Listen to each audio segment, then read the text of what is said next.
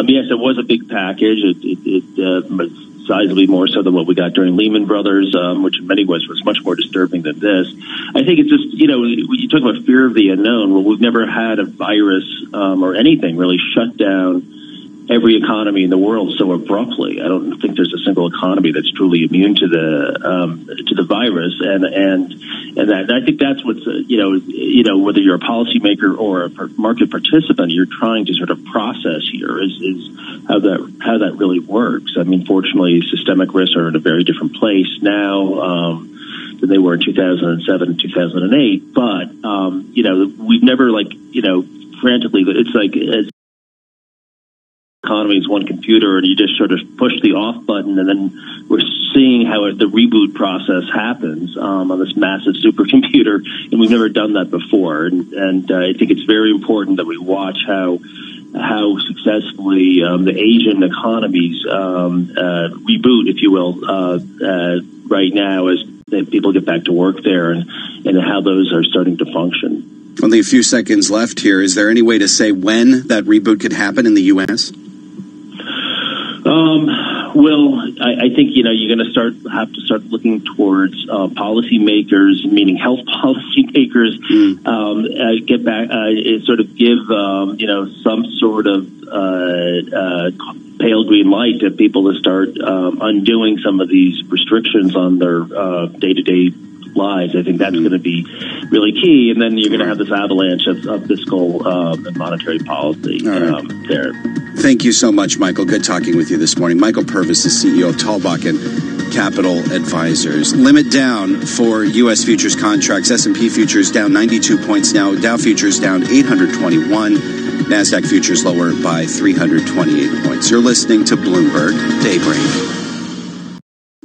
This is a Bloomberg Money Minute. Stock futures slid today, hitting their limit down and preventing further losses as investors assess the Trump administration's beefed-up policy response to the coronavirus. One portfolio manager said traders are in a murky environment where people don't know how to factor in the virus. Stocks rallied yesterday with the broader market up 6% on news that the White House was moving toward a big fiscal stimulus package. NYMEX crude oil continues to slump, down more than 3% again this morning and hovering around $26 a barrel after its lowest settlement since 2003. The planned stimulus could amount to $1.2 trillion with $1,000 checks going out to Americans in 2 weeks. President Trump is also considering allowing some Americans to delay their mortgage payments. More and more of the nation's biggest department store chains are shutting down their physical stores for now.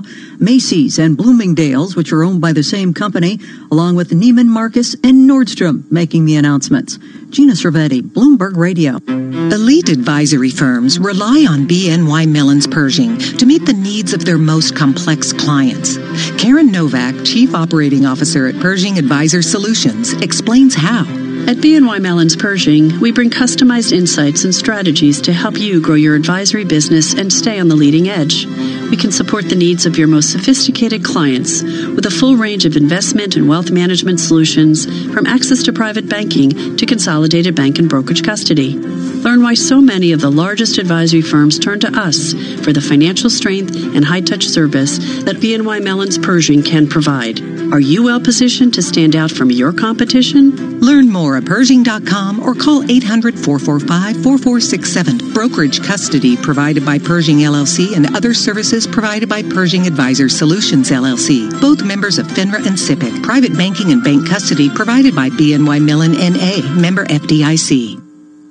Message and data rates may apply. T&C and privacy terms can be found at babbel.com/terms. Please don't text and drive. Have you wanted to speak a new language, but you thought it'd be too hard or take too much time? Then try Babbel for free by texting EXPLORE to 64,000. In just 15 minutes a day, you'll be on your way to... You love TuneIn for live breaking news from CNN, MSNBC, Fox, CNBC, and more. But when you can't catch your favorite show as it airs, it might just be a click away as a podcast. Search your favorite news station to explore all the on-demand news shows on TuneIn. The puck drops. 12 players face off to win. The suspense is pure torture, but you wouldn't miss this for the world. TuneIn brings you every minute of the NHL season. Listen live to hockey when it matters most on TuneIn. Did you know your favorite radio stations are in your pocket? Yes, the TuneIn app lets you listen to the same radio stations you pick up on your home or car radio anywhere you want. To see all the stations broadcasting in your area, find the local radio section on the home screen. Keep it local with TuneIn. It's for free. Download the Babbel app or text EXPLORE to 64,000 and try it for free. Text EXPLORE to 64,000. Hey y'all, Jeff Foxworthy here. Now, if you've ever found yourself repeating the same thing over and over for 75 years, you might be Smokey Bear. Only you can prevent wildfires. That's why I'm filling in for Smokey to switch things up, because there's a lot more to say. And I should know because my grandfather was a firefighter. And one of the things he taught me is that the people that love the outdoors the most are often the ones accidentally starting wildfires, which means always BYOB. No, bring your own bucket to the campfire. And be extra careful with things like burning yard trimmings. Don't just walk away, or chances are you might be starting a wildfire. So for the love of the outdoors, go to SmokeyBear.com to learn more about wildfire prevention. Brought to you by the U.S. Forest Service, your state forester, and the Ad Council. Are you interested in a challenging and exciting career? One where you can be part of solving complex challenges across industries and geographies. Bloomberg's ever-expanding technology, data, news, and media services foster innovation, empower clients, and offer nearly limitless opportunities for career growth. Visit Bloomberg.com/careers today to view our current job opportunities. Bloomberg LP is an equal opportunity employer. The address once again is Bloomberg.com/careers. Experts like to be part of Bloomberg surveillance. What does the new Europe look like? For the same reason we're recommending it to you. Everything you thought would happen is happening. Weekday mornings at 7 Eastern on Bloomberg Radio. Bloomberg, the world is listening. Broadcasting live from the Bloomberg Interactive Brokers Studio in New York. Bloomberg 1130 to Washington, D.C. Bloomberg 99.1 to Boston. Bloomberg 106.1 to San Francisco. Bloomberg 960 to the country. Sirius XM Channel 119 and around the globe. The Bloomberg Business app and BloombergRadio.com. This is Bloomberg Daybreak. And it's 5:30 on Wall Street. Good morning. I'm Karen Moscow. And I'm Nathan Hager. Bloomberg Daybreak brought to you by BNY Mellon's Pershing. Learn why the world's most sophisticated advisory firms and broker-dealers rely on Pershing to help them improve profitability, create efficiency, attract talent, and manage risk at Pershing.com. And we are just about 4 hours away from the opening of U.S. trading. Let's get you up to date on the news you need to know at this hour. U.S. futures have hit limit down levels as volatility remains sky high. Excitement over stimulus from the White House appears to be fading despite the promise of big spending. It's going to be big, it's going to be bold, and the level, again, of enthusiasm to get something done, I don't think I've ever seen anything quite like it. President Trump is pushing for more than $1 trillion in stimulus to blunt the economic fallout from the virus. As part of the plan, Treasury Secretary Steven Mnuchin wants to send payments of $1,000 directly to Americans. We're looking at sending checks to Americans immediately. And what we've heard from hardworking Americans, many companies have now shut down, whether it's bars or restaurants. Americans need cash now, and the president wants to get cash now. And I mean now, in the next 2 weeks. Mnuchin warns without big spending, the U.S. unemployment rate could climb to 20%. Meantime, in Europe, we're seeing signs that governments may band together to stem the fallout from the outbreak. We get the very latest from Bloomberg's Maria Tadeo in Brussels. Euro area leaders are considering now issuing joint debt, and the fact that Angela Merkel is now saying, look, I'm not just going to rule it out completely, let's explore it, is actually a game changer. It's huge for Europe. This was always a red line. They have not been in favor of more risk sharing. The fact that Angela Merkel is not ruling this out now really shows you that, A, the situation is probably very serious. You're not just looking at a recession, but probably a very deep, long recession for Europe. And then 2, that no single country is going to be able to deal with it by itself. And there are now more than 30,000 infections in Italy. Spain has more than 10,000. France and Germany have about 8,000 each. Back here in the U.S., deaths from the coronavirus have eclipsed 100, while infections climb past 5,800. Retailers from Neiman Marcus to Bergdorf Goodman are closing stores. Nevada's governor is shutting all Las Vegas casinos. Worldwide cases of the coronavirus are now approaching 200,000. And futures are lower, as we said this morning. S&P futures down 92 points. Dow futures down 821. And NASDAQ futures down 328. 10-year Treasury down 1 6/32. Yield 1.20%. Yield on the 2-year 0.50%. 30%. The euro 1.0997 against the dollar. British pound 1.1994. Straight ahead, we have the latest world and national news. And this. Okay, thank you, Karen. It is 5:33 on Wall Street, and time to bring in Michael Barr to get a check of what else is going on around the world. Michael, good morning. Good morning, Nathan. New York City Mayor Bill de Blasio insists a shelter-in-place order is still an option in light of the coronavirus.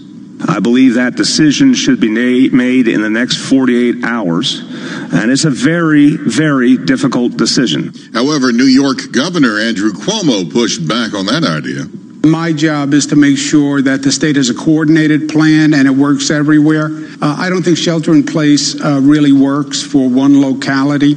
I'm a New York City boy, born and raised, if you can't tell. And but we're very good at getting around the rules. You know, you say shelter in place if you stay in New York City. I'll go stay with my sister in Westchester, right? I'll go stay with a buddy in the neighboring suburb of Nassau. Well, de Blasio said he would coordinate with the state. Cuomo says that he alone has the authority to order shelters in place and has no plans to do so. An NYPD officer has tested positive for COVID-19, and 17 of his colleagues are ill in relation to the virus. Department officials say the officers are out of the first precinct. So far, the number of cases of coronavirus in New York City is at 923 with 10 deaths. In New Jersey, there are 267 cases with 3 deaths. With the coronavirus spreading at an alarming rate, California is preparing to deal with worst-case scenarios that could overwhelm hospitals and drain the state's spending reserves.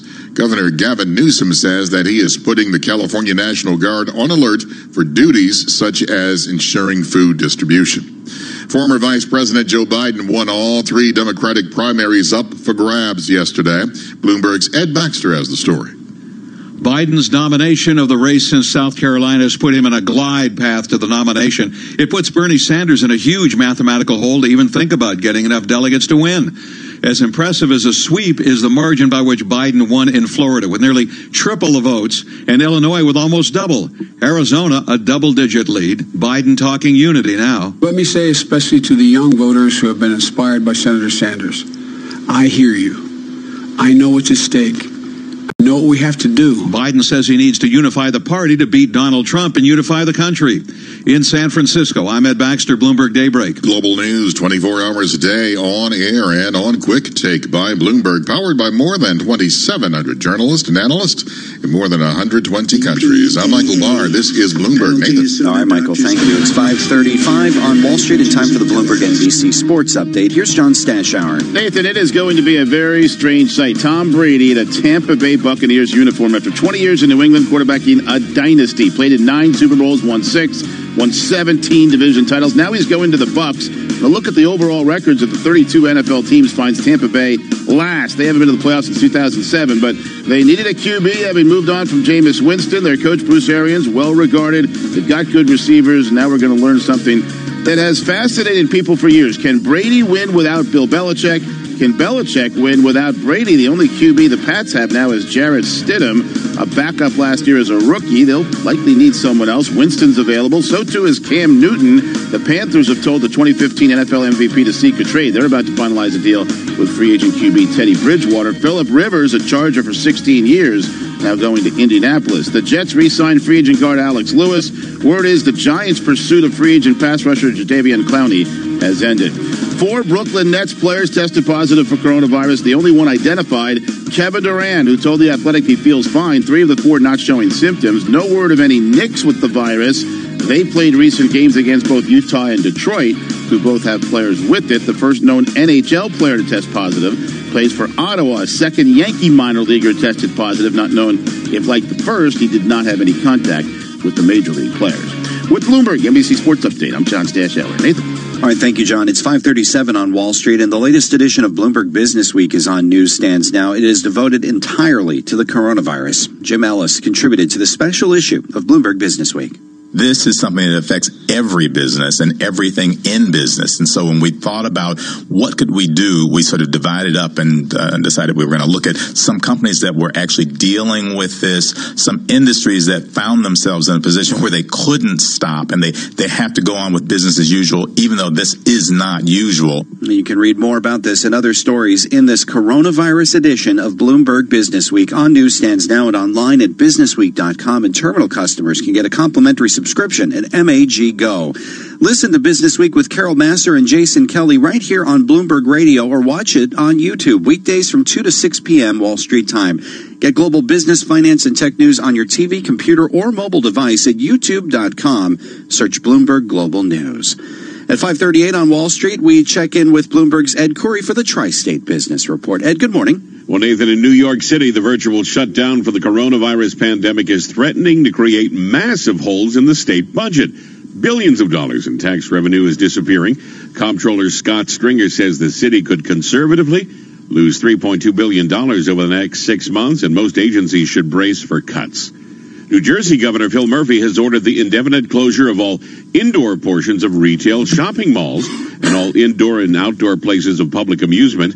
Casino gaming floors, racetracks, gyms, and entertainment centers have already been closed because of the coronavirus. The owner of Connecticut Sportsplex in North Branford is planning layoffs because of the virus, and he thinks state lawmakers should suspend a recent minimum wage increase. That's your Bloomberg Tri-State Business Report. I'm Ed Corey. Nathan? Thanks, Ed. 5:39 on Wall Street. Bloomberg Radio is on the air from San Francisco to New York, London to Hong Kong. Let's check in with our global news team for some of the top stories heard on our 300 affiliate radio stations around the world. I'm Gina Cervetti, and on WFLA in Orlando, I'm reporting that Hilton plans to close most of its hotels in major U.S. cities, and Marriott has begun to furlough hotel staff. I'm Roger Herring on Bloomberg DAB Digital Radio in London. We're reporting on the UK Chancellor's antivirus boost for business. I'm Jeff Bellinger, and on WIOD in Miami, I'm reporting a government study found that food service workers aboard the Diamond Princess helped to spread the coronavirus on the cruise ship. I'm Ed Corey on WWJ in Detroit. I'm reporting automakers have agreed to a rotating partial shutdown of plants. Those are some of the stories our 2,700 Bloomberg journalists and analysts are working on this morning around the world. Some other stories we're following. FedEx is the latest company to suspend financial forecasts as the outbreak makes it difficult to predict demand. Still, the shipper is starting to see a cargo rebound in China. It says about 95% of large manufacturers have returned to operations there. And deeper cuts are on the way at United Airlines. It is slashing international flights by 85% next month, cutting flights across the U.S. and Canada by 42%. It says the drop in demand could be worse than after 9/11. Futures are limit down this morning. S&P futures lower by 92 points. You're listening to Bloomberg Daybreak. 25 years ago, NJIT graduate Dick Sweeney co-founded Keurig Green Mountain, a company whose incredible innovations changed the way the world brews a cup of coffee. Today, he lectures widely on business leadership and is a strong advocate for NJIT's work to combine business education with the power of STEM. NJIT is definitely fostering the innovative thinking for budding entrepreneurs simply because that's the world we live in. NJIT is producing students that have been trained, educated, and given the business acumen to be a contributor to a company. The distinct mission is to develop great STEM scholars. The attributes I've always looked for in team members are heart, smarts, guts, and luck. So we want people with passion, intelligence, courage, and never discount luck. The student coming out of NJIT has experienced all of that. NJIT, New Jersey Institute of Technology. Learn more at njit.edu.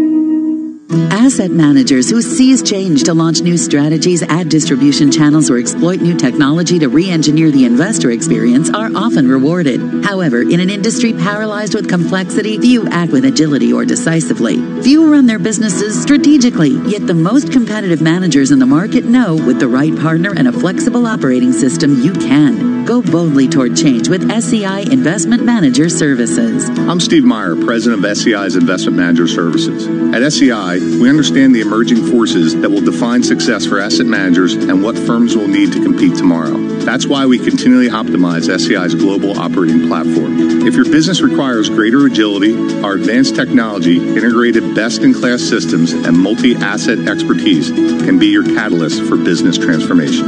With SEI Investment Manager Services, you lead the charge in a competitive marketplace. Learn more at SEIC.com/seize change. This is your... Leave it to the New York Times to make the most intelligent pop music podcast out there. Welcome to the New York Times Popcast. On the Popcast, the Times music staff gets together for a weekly roundtable on the hottest topics in popular music. From award show autopsies and reactions to new releases to difficult-to-process scandals and emerging themes in the music landscape, hear distinguished music critics share their perspectives on the latest music news, songs, albums, and artists of note on the New York Times Popcast. Search and favorite Popcast to join the conversation. The puck drops. 12 players face off to win. The suspense is pure torture, but you wouldn't miss this for the world. TuneIn brings you every minute of the NHL season. Listen live to hockey when it matters most on TuneIn. Like what you're listening to? Want to make getting back to it easier? Use the favorite button to keep track of the stations and podcasts you love on TuneIn. Just tap or click the heart icon to add it to your favorites. Then find all your go-to audio under the Favorites tab. Pretty easy, right? Evolving to keep ahead of the curve. At Command Financial, we are redefining financial printing by providing industry-leading expertise, leveraging technology, and honing processes and best practices. Every day, Command helps SEC registrants, as well as members of their working groups, including securities attorneys and investment bankers, prepare, file, and disseminate regulatory and disclosure documents, such as registration statements, M&A documents, and mutual fund prospectuses and reports. Command provides a full range of services to help you effectively complete your deal, meet your disclosure requirements, and achieve your shareholder communications objectives.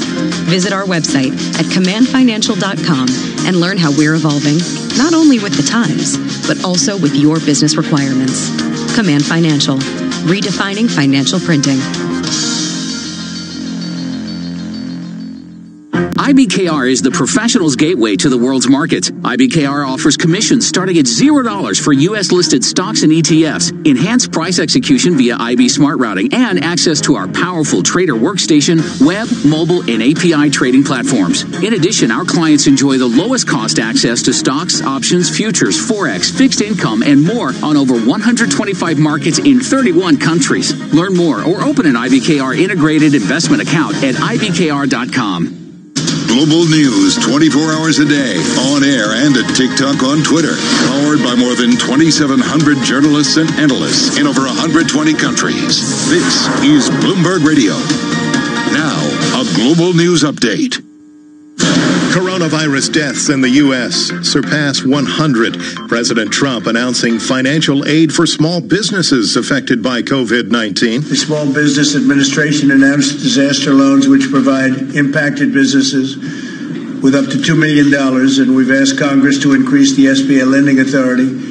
We're going to be going up to $50 billion and actually much more than that for small businesses, so they'll be helped. Joe Biden's sweeping victories in Florida, Illinois, and Arizona are building his delegate lead over Bernie Sanders in the Democratic presidential race. Our campaign has had a very good night. We've moved closer to securing the Democratic Party's nomination for president, and we're doing it by building a broad coalition that we need to win in November. The head of the DNC and several voting rights groups are calling on states to mail ballots to voters to keep remaining primaries running as the coronavirus pandemic keeps millions of Americans at home. I'm John Trout. Why all the top-tier experts? Because business is not a magic trick. Give us a sense of the economic backdrop. Bloomberg Markets. Which financial records are these? Weekday mornings at 10 Eastern on Bloomberg Radio. Bloomberg, the world is listening.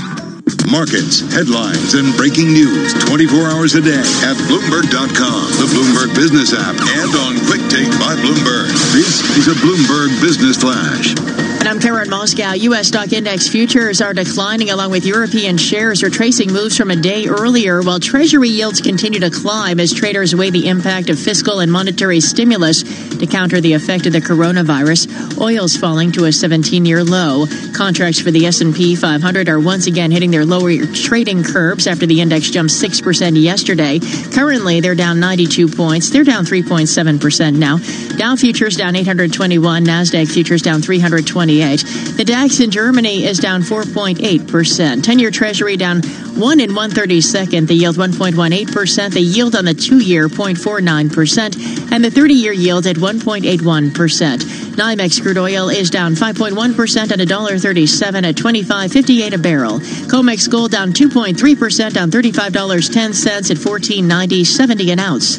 The euro is at 1.1, the British pound 1.20, and the yen 107.38, all against the dollar. And that's a Bloomberg Business Flash. Now here's Michael Barr with more on what's going on around the world. Michael, good morning. Good morning, Karen. Governments are grappling with the coronavirus and how to implement border closures, travel restrictions, and lockdowns that have caused transportation chaos and imperiled economies. European Union leaders agreed to shut down the bloc's external borders for 30 days, while the U.S. and Canada are working on a mutual ban on non-essential travel between the two countries. Around the world, there are at least 193,000 cases of COVID-19, with more than 7,800 deaths. Democratic presidential candidate Joe Biden won primaries in Florida, Illinois, and Arizona, giving him a huge boost in delegates as he battles Vermont Senator Bernie Sanders for the nomination. 4 members of the NBA's Brooklyn Nets, including superstar Kevin Durant, have tested positive for the coronavirus just days after the association halted play to help contain the outbreak. Global news, 24 hours a day, on air and on Quick Take by Bloomberg, powered by more than 2,700 journalists and analysts in more than 120 countries. I'm Michael Barr. This is Bloomberg. Nathan. Okay, Michael, thank you. It's 5:49 on Wall Street, live from the Bloomberg Interactive Brokers Studios. This is Bloomberg Daybreak as we get ready for another day of extraordinary volatility in markets. Kriti Gupta joins us now, markets reporter for Bloomberg News. Kriti, good morning. I don't know if I've said the words limit up, limit down, and circuit breakers more times in my life than I have in the last few weeks. It seems like this volatility is just not going away anytime soon.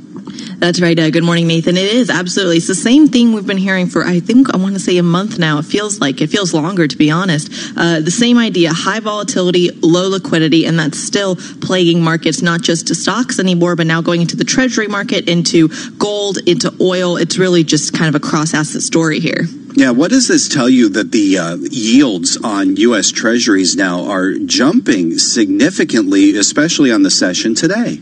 Well, it's interesting because traditionally when you're looking at treasury yields, you're actually, it's supposed to be kind of considered your haven bid, right? But we're not actually seeing that. We did in the first few weeks of that market volatility. Now, the treasury market is really kind of trading like the stock market, or to some extent the bond market, or the corporate bond market, excuse me. So something to keep in mind here is that to see treasury yields kind of go back up, it's not necessarily an indicator that we're in the all clear here. That haven bid is not working anymore. What it is an indicator of is the fact that liquidity is still in the market. People are using the treasury market as a kind of way to get in and out of their positions easily. Like I said, liquidity was an issue in the stock market, so getting in and out of positions is a very big benefit, especially right now when volatility is so high. And yesterday's Fed moves, along with that monetary easing, really help with that. The idea that they're putting a commercial paper facility in to kind of help with that short-term liquidity on the front end, in addition to more repo operations, is a very good sign. That could be why you're seeing yields up today.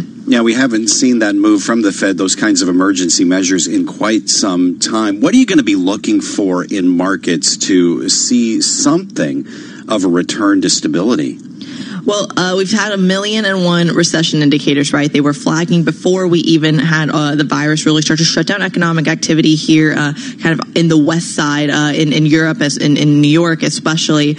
Something to watch, though, is the oil market. And what's crucial here is that the oil market was kind of that number 2 punch in the 1-2 punch that markets had to deal with. Number 1 being the virus, number 2 being that oil shock when the Saudis announced a full-out price war and the Russians refused to cooperate with a production cut. So something to watch here is low oil prices are actually very deflationary for the economy. And if you're already adding that to already slow growth, you kind of have a perfect recipe for trouble here. Something to watch, especially in the oil market, is what U.S. shale is doing, what WTI prices are doing. One of the big redeeming qualities of U.S. shale was that WTI came at a discount to Brent. What you want to watch out for is when that discount kind of disappears and WTI trades at a premium to Brent. And what that tells you is that U.S. shale is no longer the cheapest in the world, and you're not actually making any money in that. And that actually has broader repercussions, not just for the economy in terms of deflation, but also with the broader credit spreads, and then, of course, the effects that the credit market has on the economy. Now, what should we be watching for in terms of the economic data as we go forward here?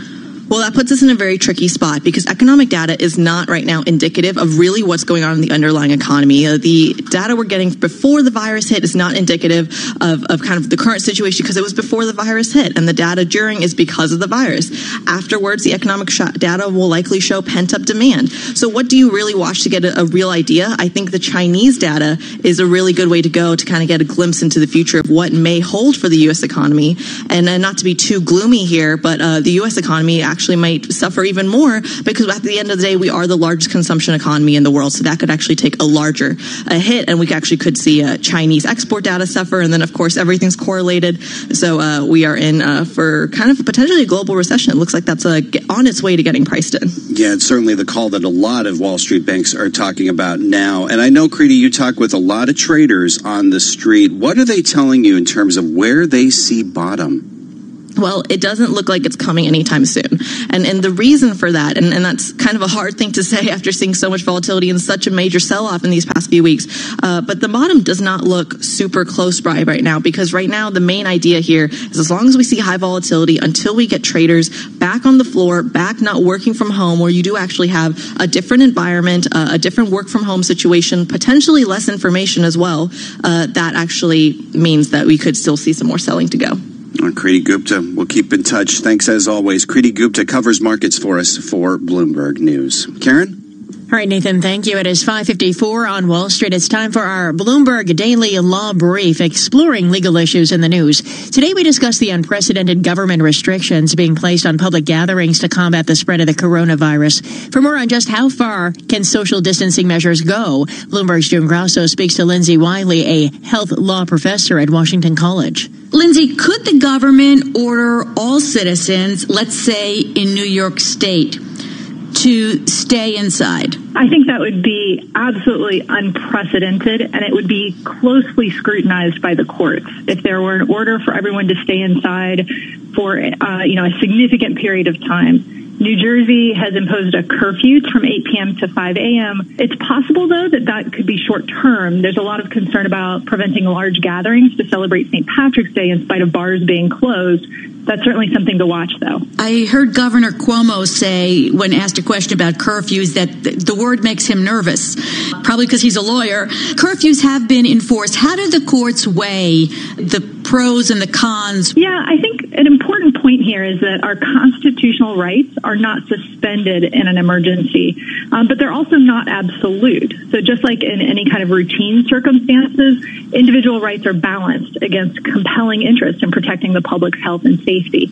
So draconian restrictions on personal liberty, a long-term curfew, domestic travel restrictions, any kind of closed borders or road closures that would affect Americans' ability to move from place to place or come outside of their homes would be very closely scrutinized. Really every aspect of this would be closely examined, including the geographic scope, the time that would be encompassed, how long they would be in effect, as well as any exceptions that would be made and who would be making those decisions and how. Because those matters of implementation are going to be scrutinized in terms of their impact on due process rights and equal protection rights. So let's talk about curfew for just a minute. Suppose you violate a curfew. Can they fine you? Can they take you to jail? What can they do? I think, obviously the hope here is for voluntary compliance. I think that's true in any public health situation. Voluntary compliance is just more effective because it helps maintain the public's trust. But if you have a rowdy crowd out celebrating St. Patrick's and it becomes large enough to be a concern from a public health standpoint about transmission, You could certainly see health officials asking local police to help ask people to head home. You could see that turning into a confrontation, especially if there's alcohol involved. And in that case, there could be problems in terms of failing to comply with a valid police order. And that's Lindsay Wiley, a health law professor at Washington College, speaking with Bloomberg's June Grasso. Catch more of that interview, plus analysis of the latest legal news by subscribing to the Bloomberg Law Podcast or downloading the show at Bloomberg.com/podcast. And attorneys can find exceptional legal research and business development tools at BloombergLaw.com. Futures this morning are lower, with S&P futures down 92 points, Dow futures down 821, NASDAQ futures down 328, the 10-year Treasury down 31/32, the yield 1.18%, and the yield on the 2-year 0.49%. NYMEX crude oil is down 6.7% on $1.82 to $25.12 a barrel, and COMEX gold is down 2% at $14.93.90 an ounce. The euro 1.0994 against the dollar. And Bloomberg Daybreak continues. This is Bloomberg. You love TuneIn for live breaking news from CNN, MSNBC, Fox, CNBC, and more. But when you can't catch your favorite show as it airs, it might just be a click away as a podcast. Search your favorite news station to explore all the on-demand news shows on TuneIn. The puck drops. 12 players face off to win. The suspense is pure torture, but you wouldn't miss this for the world. TuneIn brings you every minute of the NHL season. Listen live to hockey when it matters most on TuneIn. The world, 24 hours a day at Bloomberg.com, on the Bloomberg Business app, and on Quick Take by Bloomberg. This is Bloomberg Radio. Live from the Bloomberg Interactive Brokers Studios, this is Bloomberg Daybreak for Wednesday, March 18th, 2020. Coming up this hour. U.S. futures hit their limit down as volatility remains sky high. The White House pushes $1 trillion stimulus package to stem the fallout from coronavirus. And Treasury warns unemployment could hit 20% without big government spending. New York Mayor de Blasio considers a shelter-in-place order for the city, but Governor Cuomo pushes back, plus sweeping primary victories for Joe Biden. I'm Michael Barr. More ahead. I'm John Stashower on sports. Tom Brady leaving New England after 20 years, headed to Tampa Bay. Kevin Durant and 3 Brooklyn Nets teammates have the coronavirus. That's all straight ahead on Bloomberg Daybreak. On Bloomberg 1130 New York, Bloomberg 99.1 Washington, D.C., Bloomberg 106.1 Boston, Bloomberg 960 San Francisco, Sirius XM 119, and around the world on BloombergRadio.com and via the Bloomberg Business app.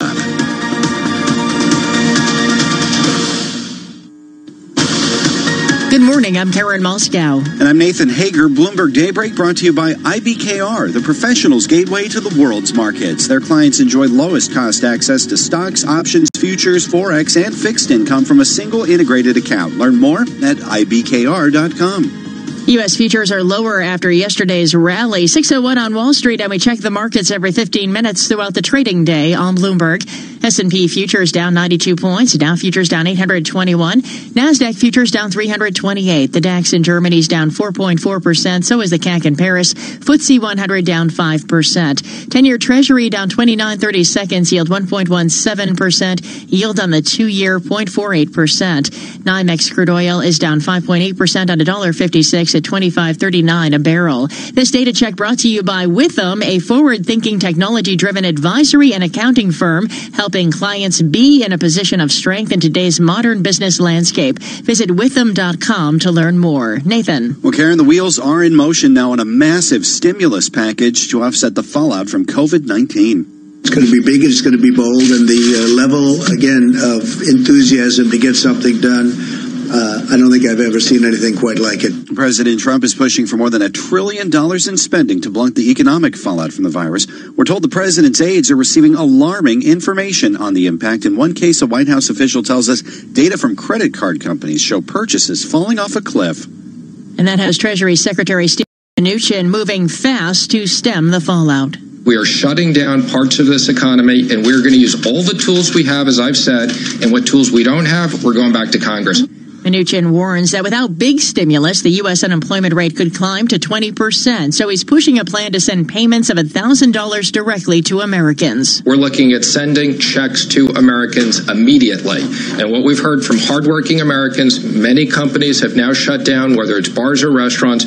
Americans need cash now, and the president wants to get cash now. And I mean now, in the next 2 weeks. Mnuchin wants payments sent out by the end of April, followed by another set of checks in 4 weeks' time if there's still a national emergency. Investors applauded the move. The S&P 500 finished the day up 6%, but now U.S. futures are lower again, and volatility shows no sign of slowing.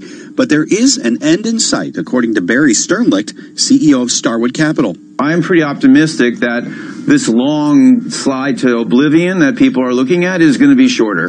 And we have to hold together and act as one, and we're going to be fine. But it's going to be painful. It is World War III for 90 days. The traders appear to be testing exactly where fundamental valuations should be as volatility remains sky high. Right now, the VIX is at 79.9. In Europe, stocks are posting another round of losses after yesterday's modest gains. For the very latest, we bring in Bloomberg's Ewan Potts live from London. Good morning, Ewan. Good morning, Karen and Nathan. A sea of red on traders' Bloomberg screens here in Europe. Every major stock market trading lower, with the sell-off worsening in the last hour. Among the worst performing sectors, miners and construction companies. The Stoxx 600 currently down 3.6%. And as governments attempt to counter the effects of the coronavirus, a possible opening of the door to joint debt issuance across the European Union. Germany's Angela Merkel not ruling out the proposal. Live in London, I'm Ewan Potts, Bloomberg Daybreak. Ewan, thank you. Meantime, in Asia, an early rally fizzled overnight as sentiment turned sour. Here with details is Bloomberg's Juliet Sally in our Singapore bureau. Good morning, Juliet. Good morning, Nathan. The topics in Japan closed virtually unchanged, while the Nikkei was down 1.7% after earlier rising more than 4%. In Australia, the ASX 200 fell 6.4% and the Aussie fell below 60 cents for the first time in 17 years. In Seoul, the Kospi closed at a 10-year low at 1,591 points, while Hong Kong stocks were sold off in late trade amid reports of further travel restrictions there and ahead of Tencent's earnings. China's CSI 300 closed down 2%, helping Asian equities notch up a sixth session of losses to remain at 4-year lows. In Singapore, I'm Juliet Sali, Bloomberg Daybreak. All right, Juliet, thank you. Back here in the U.S., the impact from the outbreak is being felt everywhere. We have Bloomberg team coverage on the fallout now, beginning in New York with Bloomberg's Jeff Bellinger. The largest mass transit provider in the country is asking the federal government for $4 billion in aid. New York's MTA says the coronavirus has decimated revenue. In New Jersey, Governor Phil Murphy is asking the White House for funds to expand hospital capacity. He says the state's 2,000 intensive care beds are a fraction of what is needed and could lead to hospitals denying life-saving care to patients. I'm Jeff Bellinger in New York. Now here's Martin DeCaro from our Bloomberg 99.1 newsroom in Washington. The White House is ordering federal employees to limit personal contact, though some exceptions may be made for law enforcement and criminal justice workers. The government plans to maximize the use of telework, saying non-mission critical services should be scaled back. Meantime, West Virginia has reported its first case of the virus. This confirms the infection spread to all 50 states. I'm Martin DeCaro in Washington. Now here's Greg Jarrett from our Bloomberg 960 newsroom in San Francisco. This city is mostly a ghost town. While many adhered to the shelter-in-place, some still scoffed, but they're in the minority. In Washington, a couple in their 80s are the first to die in Clark County, just north of Portland, Oregon. There are now 50 people who've died from the coronavirus in Washington. Authorities in Multnomah County, which encompasses most of Portland, have announced they will be opening hundreds of new shelter beds in public buildings throughout the city to try and stem the spread of the coronavirus in the homeless community. In San Francisco, I'm Greg Jarrett, Bloomberg Daybreak. All right, Greg, thank you. And S&P futures are down 92 points this morning. Dow futures down 821 and NASDAQ futures down 328.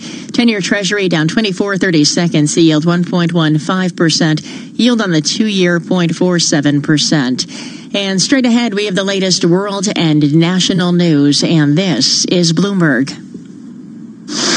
All right, Karen, thank you. It's 6:07 on Wall Street, and Michael Barr is here with more on what's going on around the world. Good morning, Michael. Good morning, Nathan. Here in New York City, Mayor Bill de Blasio says he is considering a shelter-in-place order for its nearly 9 million residents. We are preparing for an onslaught, and it's coming very, very fast. However, New York Governor Andrew Cuomo pushed back on a shelter-in-place idea. I don't even think you can do a statewide policy, right? and I'm working on coordinated policies with the surrounding states. So I worked with New Jersey, Connecticut. We're now working with Pennsylvania. Otherwise, it doesn't work. For example, we just closed the bars in New York. If I just closed the bars and restaurants in New York, everybody would get in a car and drive to New Jersey, right? And then they'd come back home, drive back to New York after being in a bar, which isn't the best idea.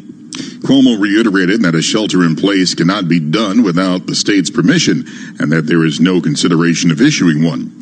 So far, the number of cases of COVID-19 in New York City is at 923 with 10 deaths. In New Jersey, there are 267 cases with 3 deaths. Joe Biden's sweeping victories in Florida, Illinois, and Arizona are building his delegate lead over rival Bernie Sanders in the Democratic presidential race. Speaking from his home in Wilmington, Delaware, the former vice president focused on the importance of fighting the COVID-19 outbreak in the U.S. Tackling this pandemic is a national emergency, akin to fighting a war. And it's going to require leadership and cooperation from every level of government. And it's going to require us to move thoughtfully and decisively to quickly address both the public health crisis as well as the economic crisis.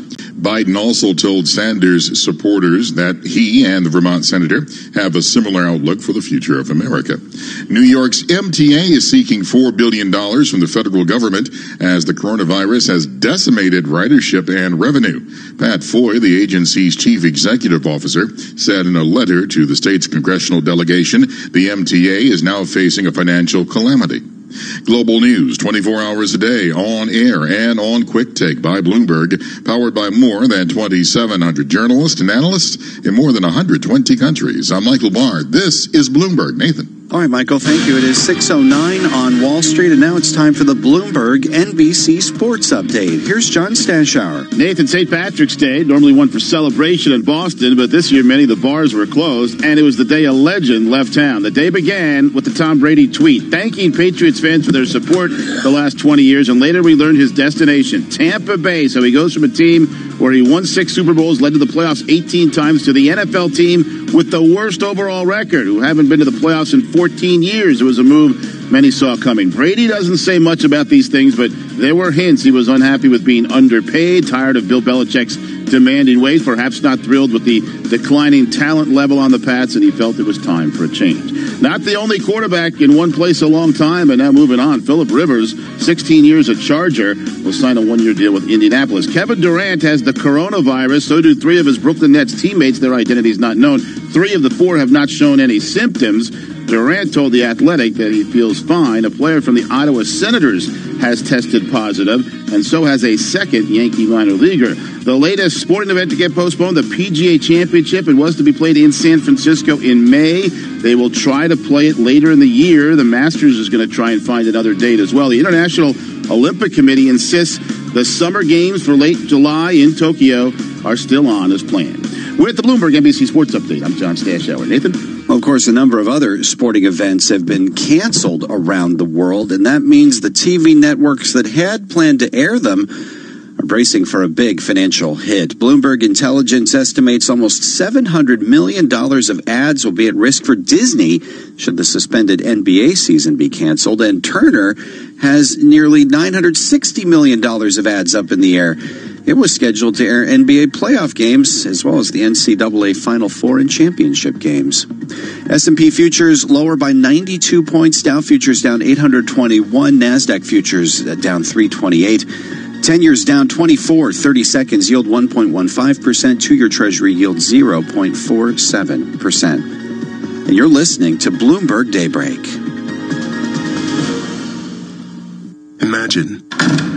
Imagine being denied an apartment because of your religion, or your race, or because you have children, or a disability. It's so wrong. Yes, but who has the power to stop this? You do. Each of us has the power. The law is on your side. It's illegal for landlords to discriminate because of race, color, religion, sex, national origin, disability, or familial status. If you suspect that you have experienced housing discrimination, file a complaint with HUD immediately so we can investigate it. Fair housing is your right. Use it. To learn more, visit hud.gov/fair housing. That's hud.gov/fair housing. Or call 1-800-669-9777. 1-800-669-9777. A public service message from HUD in partnership with the National Fair Housing Alliance. Why do hedge funds and other alternative managers rely on Pershing for a highly personalized experience? Mark Alderati, a managing director at BNY Mellon's Pershing and head of Prime Services, explains. In today's fast-paced environment, where the only constants are change and volatility, you need a prime broker who's both steady and agile, focused on supporting your needs so that you can focus on growing your business and producing results. Exceptional client service and advocating for our clients is at the core of what we do. Our award-winning high-touch team is just one of the benefits of working with BNY Mellon. We help alternative investment managers create great experiences for their clients. Whether it's customized financing, securities lending solutions, platform access, or outsourced trading, BNY Mellon's Pershing is a prime broker who's committed to this business and dedicated to meeting your evolving demands. To learn more about the unique and industry-leading solutions for hedge funds and other alternative managers, visit Pershing.com. Pershing, LLC. Member FINRA, NYSE, SIPC. Are you curious what others are listening to on TuneIn? Head to the trending section under Browse to see the most popular stations and podcasts among TuneIn listeners right now. Check it out. You might just discover something new for yourself.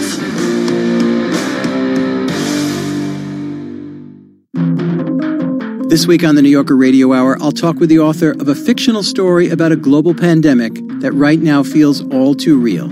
All I did was just drew upon the trends.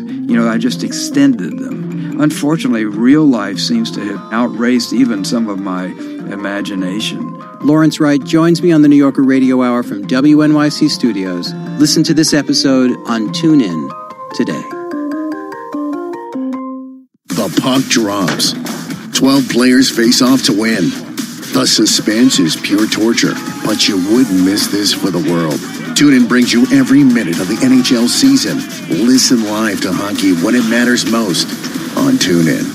.com/terms. Please don't text and drive. Have you wanted to speak a new language, but you thought it'd be too hard or take too much time? Then try Babbel for free by texting EXPLORE to 64,000. In just 15 minutes a day, you'll be on your way to speaking a new language in just a few weeks. And right now, you can try Babbel for free. Babbel starts out teaching you words and phrases by matching them with pictures. You won't believe how easy the interactive program is. Soon the sentences get a little bigger, and before you know it, you're having simulated conversations voiced by native speakers. And because Babbel is crafted by language experts and uses the spaced repetition method, in just 10 to 15 minutes a day, you'll be speaking the language of your choice with real confidence. With Babbel, you can speak a language. Just text EXPLORE to 64,000 and start your first lesson in the language of your choice for free. Download the Babbel app or text EXPLORE to 64,000 and try it for free. Text EXPLORE to 64,000. If morning is not your favorite part of the day, then maybe you're not listening. We finally start to make a move. Tom Keene. What would you expect from Bezos next? Jonathan Farrell. How uncomfortable should central banks be with this situation? Morning should be good for you. We had no idea where this would head on that morning after. Bloomberg Surveillance. Weekday mornings at 7 Eastern on Bloomberg Radio, the Bloomberg Business app, and BloombergRadio.com. Bloomberg, the world is listening. In the world of financial advice, speed, clarity, and foresight aren't just nice to have, they're required to survive. Adipar provides advisors the real-time portfolio reporting and insights required to realize the goals and personal potential for their clients. Trusted by thousands of wealth advisors, from family offices, RIAs, and large financial institutions, Adipar helps you make better, more informed investment decisions. To learn more, visit us at addepar.com. Influential conversations from Bloomberg Television. Here's Emily Chang. Big tech is uniting to help fight misinformation on the coronavirus online. Earlier, I spoke with Facebook COO Sheryl Sandberg about how they're handling this unprecedented situation and what impact they're seeing from the outbreak. We're responding to this with all hands on deck. We are taking down any harmful misinformation on the coronavirus. We're working with WHO very closely and directly, taking down things they think are harmful right away, working with local health ministries. We're trying to get good information out to people Tom, my fiance, and I, we just did Asked by the WHO director, a hand washing video.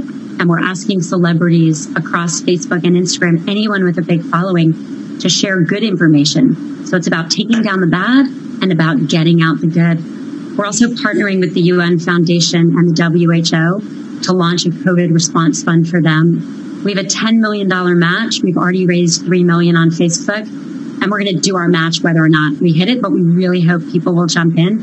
And we're going to do the same for the CDC coming very soon. So this is about taking down the bad information, but also getting the good information and support out to people and to these incredible organizations. Hear more interviews like this one on Bloomberg Television, streaming live on Bloomberg.com and on the Bloomberg mobile app. Or check your local cable listings, markets, headlines, and breaking news 24 hours a day at Bloomberg.com, the Bloomberg Business app, and on Quick Take by Bloomberg. This is a Bloomberg Business Flash. And I'm Karen Moscow. European sovereign bonds are leading a global rout as markets brace for the kind of supply surge not seen for years after nations from the UK to France and Italy unveiled plans to spend their way out of the coronavirus crisis. Investors are pricing in the risk of a surge in government borrowing to fund stimulus aimed at offsetting the economic shock from the pandemic. Italian 10-year yields jumped as much as 64 basis points, while those on German 30-year debt surged back above 0%. Right now, the 10-year Treasury is down 18/30 seconds. The yield is at 1.13%, while the yield on the 2-year is at 0.47%, and the 30-year yield 1.71%. Contracts for the S&P 500 once again hit their lower trading curves after the index jumped 6% yesterday. Right now, S&P futures are down 92 points. Dow futures are down 821. NASDAQ futures down 328. The DAX in Germany is down 4.7%.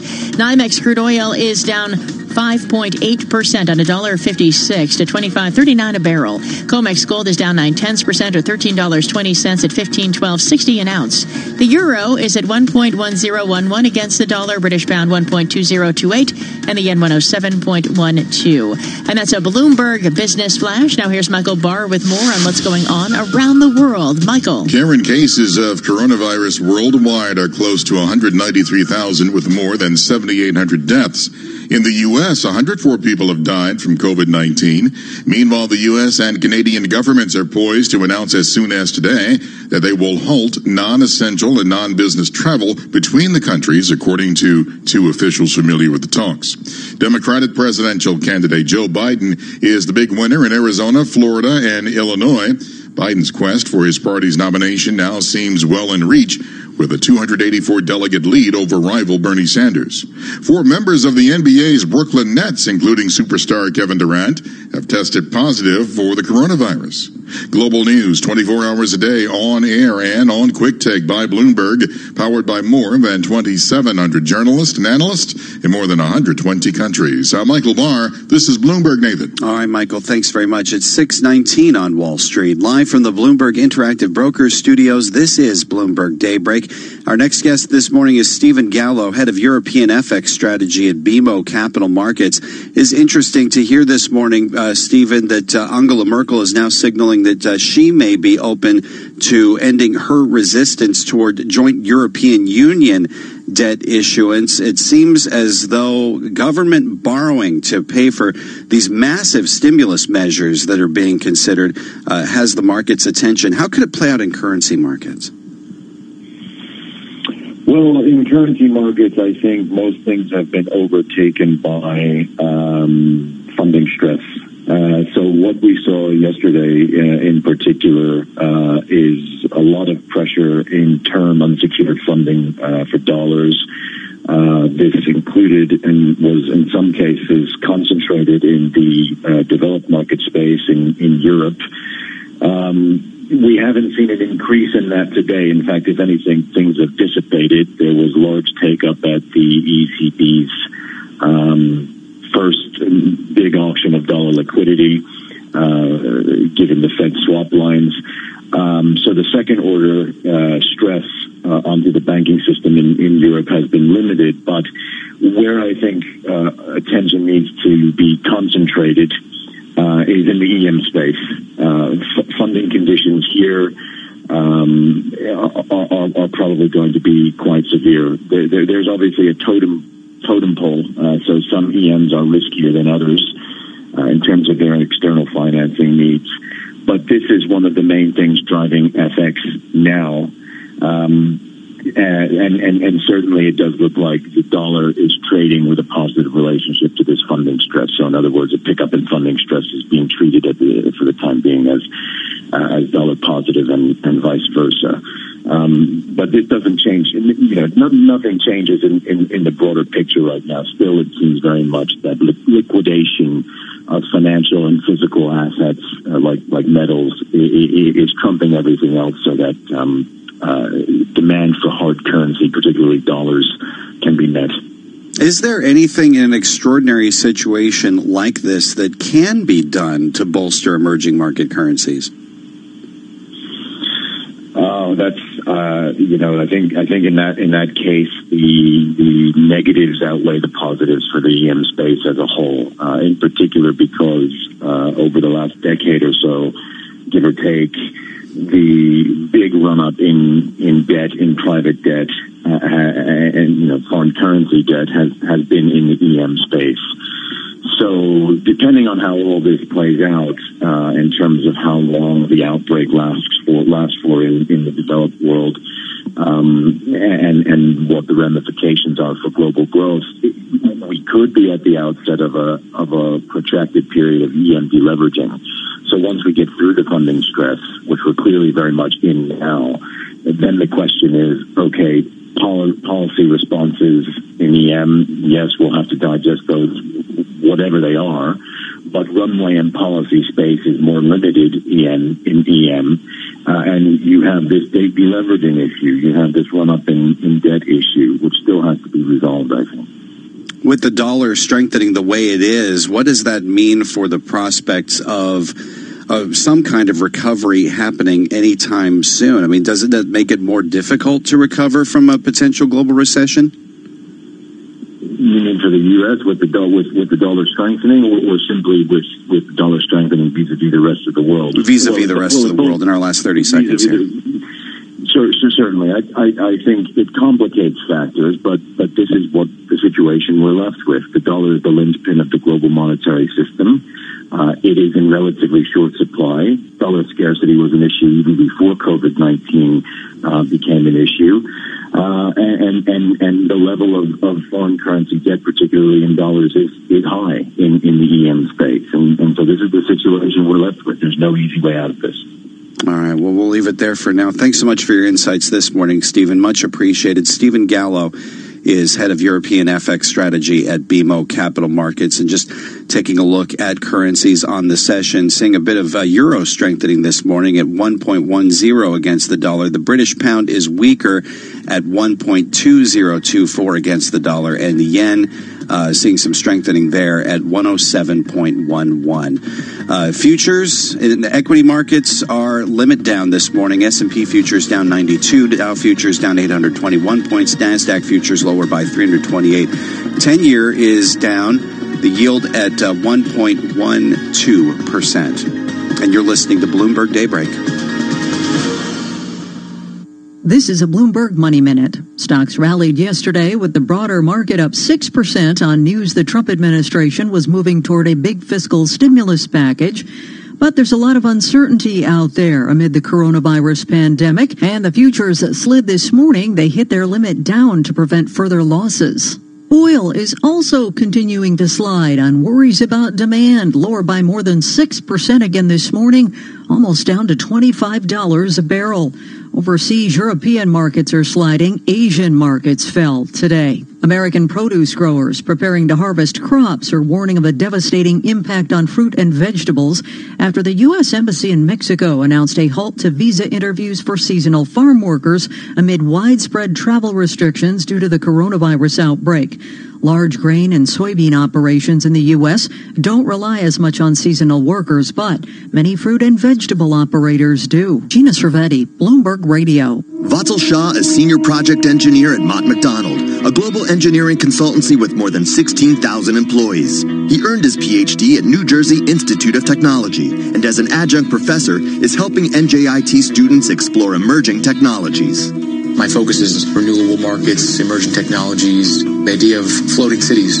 What are we doing to develop that? What will happen to it in the water? Well, you're going to have waves hitting it. You're going to have solar. How are you going to develop plants? How are you going to develop vegetation and farming? That sort of thought process happens at NJIT. We actually plan out what will the city look like. How do we develop that? So in 10 years, we're actually ready to take on those challenges when we have our first development in the water. NJIT also has been doing a lot of work in self-healing materials, so taking the polymers and the new material that we have in our material sciences departments and putting them into things like concrete, things like steel, reinforcing our soil. NJIT, New Jersey Institute of Technology. Learn more at njit.edu. In case you didn't know, TuneIn lets you listen to the same radio stations you pick up on your home or car radio, except you can hear them from anywhere. If you want to find a station from somewhere else in the world, navigate to the By Location section under Browse. Keep exploring with TuneIn. The puck drops. 12 players face off to win. The suspense is pure torture, but you wouldn't miss this for the world. TuneIn brings you every minute of the NHL season. Listen live to hockey when it matters most on TuneIn. This week on the New Yorker Radio Hour, I'll talk with the author of a fictional story about a global pandemic that right now feels all too real. All I did was just drew upon the trends. I just extended them. Unfortunately, real life seems to have outraced even some of my imagination. Lawrence Wright joins me on the New Yorker Radio Hour from WNYC Studios. Listen to this episode on TuneIn today. To launch new strategies, add distribution channels, or exploit new technology to re-engineer the investor experience are often rewarded. However, in an industry paralyzed with complexity, few act with agility or decisively. Few run their business strategically. Yet, the most competitive managers in the market know, with the right partner and a flexible operating platform, you can. Go boldly toward change with SEI Investment Manager Services. Determination and operational strength are both essential factors for growth in asset management. I'm Steve Meyer, President, Head of SEI's Investment Manager Services Division. We know that disruptive forces create opportunities around the world. If you see potential in change, our industry specialists will maximize SEI's integrated platform of data and risk management, global investment operations, compliance support, and investor services to position your asset management business for success. Come grow with us. With SEI Investment Manager Services, you lead the charge in a competitive marketplace. Learn more at SEIC.com/seize change. In-depth analysis, concise reporting, need-to-know global business news. Around the world and across the markets, Bloomberg connects the dots for decision makers. Stay on top of today's headlines. Follow big breakthroughs in tech. Understand the latest political issues. See how the world's wealthiest are spending their money. Track what's happening in the markets, and much more. Subscribe today to Bloomberg, the global standard for business reporting. Get it all at Bloomberg.com/subscriptions. Experts like to be part of Bloomberg surveillance. What does the new Europe look like? For the same reason we're recommending it to you. Everything you thought would happen is happening. Weekday mornings at 7 Eastern on Bloomberg Radio. Bloomberg, the world is listening. Broadcasting live from the Bloomberg Interactive Brokers Studio in New York. Bloomberg 1130 to Washington, D.C. Bloomberg 99.1 to Boston. Bloomberg 106.1 to San Francisco. Bloomberg 960 to the country. Sirius XM Channel 119. And around the globe, the Bloomberg Business app and BloombergRadio.com. This is Bloomberg Daybreak. And it's 6:30 on Wall Street. Good morning. I'm Nathan Hager. And I'm Karen Moscow. We are just about 3 hours away from the opening of U.S. trading. Let's get you up to date on the news you need to know at this hour. U.S. futures have hit limit down levels as volatility remains sky high. Excitement over stimulus from the White House appears to be fading despite the promise of big spending. It's going to be big and it's going to be bold, and the level, again, of enthusiasm to get something done, I don't think I've ever seen anything quite like it. President Trump is pushing for more than $1 trillion in stimulus to blunt the economic fallout from the virus.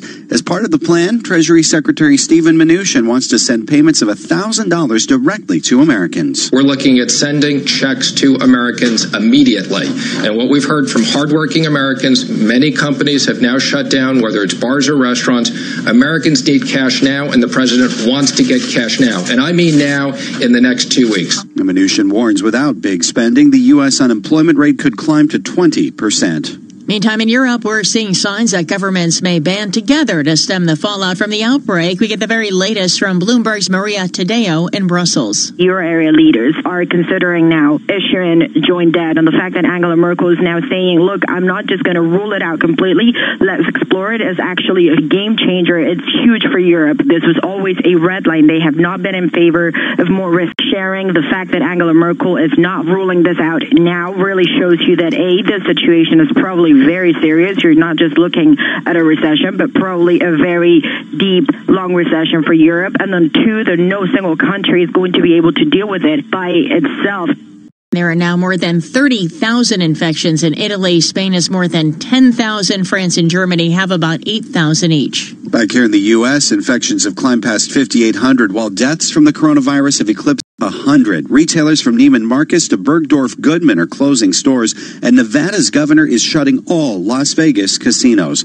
Worldwide cases of the virus are now approaching 200,000. Now let's get you up to date on how stocks are faring. We check the markets every 15 minutes throughout the trading day on Bloomberg, and S&P futures are down 92 points.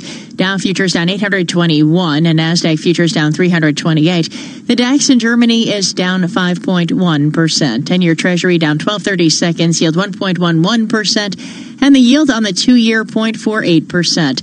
NYMEX crude oil is down 6.5% on $1.76 at $25.19 a barrel. COMEX gold is down 1.3% on $19.80 at $15.06 an ounce. The euro 1.1013 against the dollar, and the yen 107.17. Straight ahead, the latest world and national news, and this is Bloomberg. Thanks, Karen. 6:33 on Wall Street, and this news update is brought to you by Land Rover. The Own the Adventure sales event is happening now until March 31st. Visit your tri-state area Land Rover retailer for details on the new Discovery Sport. Land Rover, above and beyond. Here's Michael Barr. Thank you very much, Nathan. New York City Mayor Bill de Blasio insists a shelter-in-place order is still an option in light of the coronavirus. I believe that decision should be made in the next 48 hours, and it's a very, very difficult decision. However, New York Governor Andrew Cuomo pushed back on the idea. My job is to make sure that the state has a coordinated plan and it works everywhere. I don't think shelter in place really works for one locality. I'm a New York City boy, born and raised, if you can't tell. And we're very good at getting around the rules. You know, you say shelter in place if you stay in New York City. I'll go stay with my sister in Westchester, right? I'll go stay with a buddy in the neighboring suburb of Nassau. While de Blasio said he would coordinate with the state, Cuomo says that he alone has the authority to order shelters in place and has no plans to do so. An NYPD officer has tested positive for COVID-19, and 17 of his colleagues are ill in relation to the virus. Department officials say the officers are out of the first precinct. So far, the number of cases of coronavirus in New York City is at 923 with 10 deaths. In New Jersey, there are 267 cases with 3 deaths. With the coronavirus spreading at an alarming rate, California is preparing to deal with worst-case scenarios that could overwhelm hospitals and drain the state's spending reserves. Governor Gavin Newsom says that he is putting the California National Guard on alert for duties such as ensuring food distribution. Former Vice President Joe Biden won all 3 Democratic primaries up for grabs yesterday. Bloomberg's Ed Baxter has the story. Biden's nomination of the race in South Carolina has put him on a glide path to the nomination. It puts Bernie Sanders in a huge mathematical hole to even think about getting enough delegates to win. As impressive as a sweep is the margin by which Biden won in Florida, with nearly triple the votes, and Illinois with almost double. Arizona, a double-digit lead. Biden talking unity now. Let me say, especially to the young voters who have been inspired by Senator Sanders, I hear you. I know what's at stake. I know what we have to do. Biden says he needs to unify the party to beat Donald Trump and unify the country.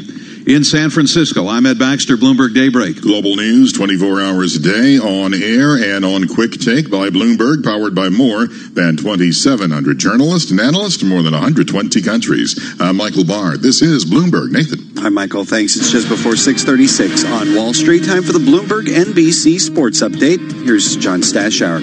Nathan, it is going to be a very strange sight. Tom Brady in a Tampa Bay Buccaneers uniform after 20 years in New England, quarterbacking a dynasty, played in 9 9 Super Bowls. He won 6. He won 17 division titles, and now he's going to the Bucs, who have the worst overall win-loss record of any team in the NFL. They haven't been to the playoffs since 2007, but they needed a QB, having moved on from Jameis Winston. Their coach, Bruce Arians, is well-regarded. They've got good receivers, and now we're going to learn a little about something that has fascinated people for years. Can Brady win without Bill Belichick? Can Belichick win without Brady? The only QB the Pats have now is Jarrett Stidham, who was a backup last year as a rookie. They'll need someone else. Winston's available, and so too is Cam Newton. The Panthers have told the 2015 NFL MVP to seek a trade. They're about to finalize a deal with free agent QB Teddy Bridgewater. Phillip Rivers, a Charger for 16 years, now going to Indianapolis. The Jets re-signed free agent guard Alex Lewis. Word is the Giants' pursuit of free agent pass rusher Jadeveon Clowney has ended. 4 Brooklyn Nets players tested positive for coronavirus. The only one identified, Kevin Durant. He told The Athletic he feels fine. 3 of the 4 not showing symptoms.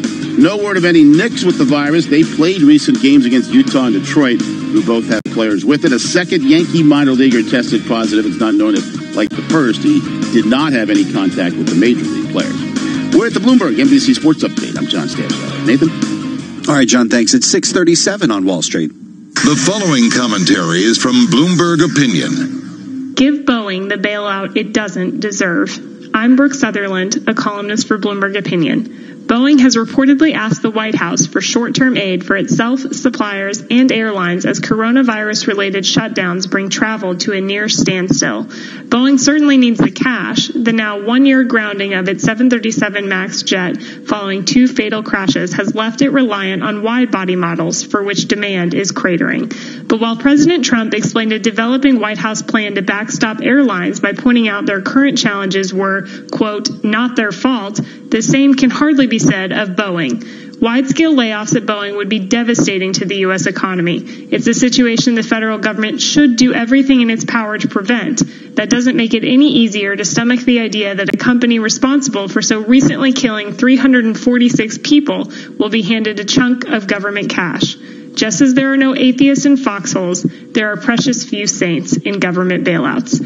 I'm Brooke Sutherland. For more opinion, visit Bloomberg.com or OPIN Go on the Bloomberg terminal. This has been Bloomberg Opinion. And Bloomberg Opinion commentaries can be heard every weekday at this time. Terminal customers can read more at OPIN Go. It is just before 6:39 on Wall Street. Time for the Bloomberg Small Business Report. Here's John Tucker. Final action on a virus relief measure in the U.S. may be delayed, but small businesses need relief, and they need it fast. You don't have to be an economic genius to see what's happening around you in terms of these now forced closures of businesses. The economist David Rosenberg argues for a stimulus package right now of at least $1 trillion. We're shutting down colleges around the country.